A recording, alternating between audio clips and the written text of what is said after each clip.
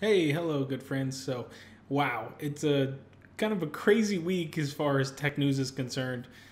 You have a lot of news. We're going to cover really quickly. If you didn't know, Nvidia just announced their 3000 series of graphics cards, which is awesome, and it was a great showing. And if you didn't see that my video, go through that. But the 3080 is going to be released Thursday, the 17th. And I've seen a lot of people actually do an unboxing this week. A lot of the more experienced YouTubers. I'm not one of them yet.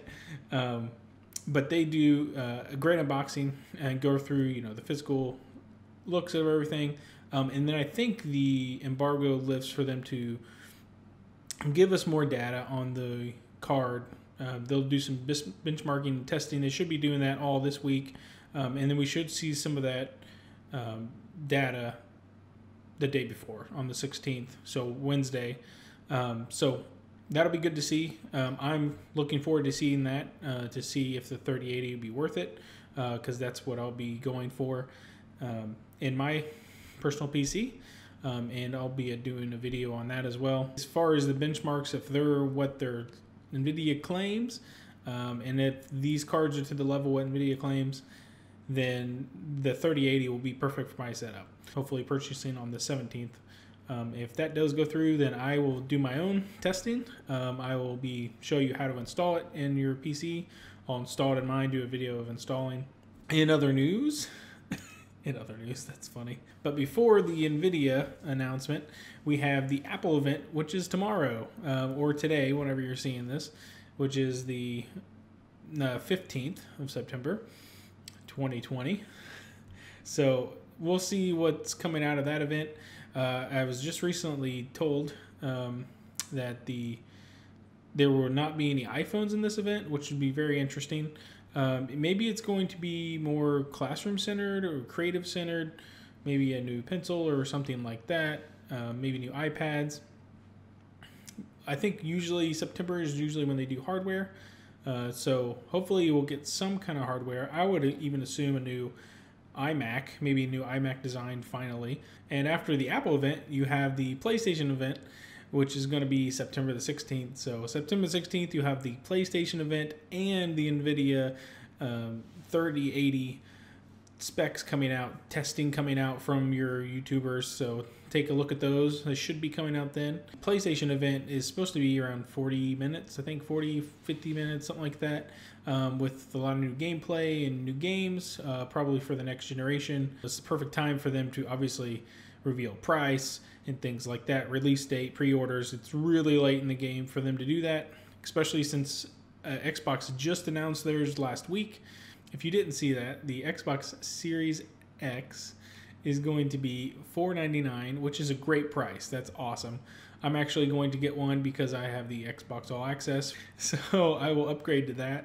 That way I can do some testing, straight up testing for the 3080 compared to the Xbox. So that'd be great. They announced the Xbox Series S, which got leaked, so that's why they went ahead and announced everything, which that is a price of $299, which is very affordable.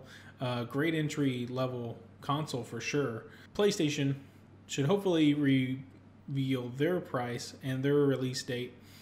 Be cool to see some gameplay. So far, they've had some really great gameplay, and I know some of their main titles are being pushed back a little bit, but expect to see Spider-Man, Miles Morales, and some of the other games. More gameplay of maybe Horizon Zero Dawn, hopefully. We'll see how far that is in development. But it'd be cool to see that and see some more games coming for PlayStation. And hopefully, my hope is that they will announce some of the older games coming to PC, which would be great. They've been doing that slowly. A few games have come to PC for that. The PlayStation is rumored to cost around $450 to produce. So the price of $499 for the console is most likely going to be the price, which that's going to be very interesting as a competition from PlayStation to Xbox. It's very competitive. The Xbox is very competitive for that, and the general power of it, and the services that Xbox offers outside of PlayStation. However, you do have PlayStation exclusives, which if you want to play those exclusives and people that are already built into the PlayStation ecosystem most likely don't want to transfer over to Xbox, but we'll see. Be interesting to see that. Possibly the PlayStation, which there's two variants. There's a all digital edition, which will most likely be $50 less, and also a one with a CD DVD ROM drive. So it'll be interesting to see those the actual price of it and compare it against the Xbox. As I'm all in kind of PC now, and Xbox definitely has so the Xbox Game Pass for PC.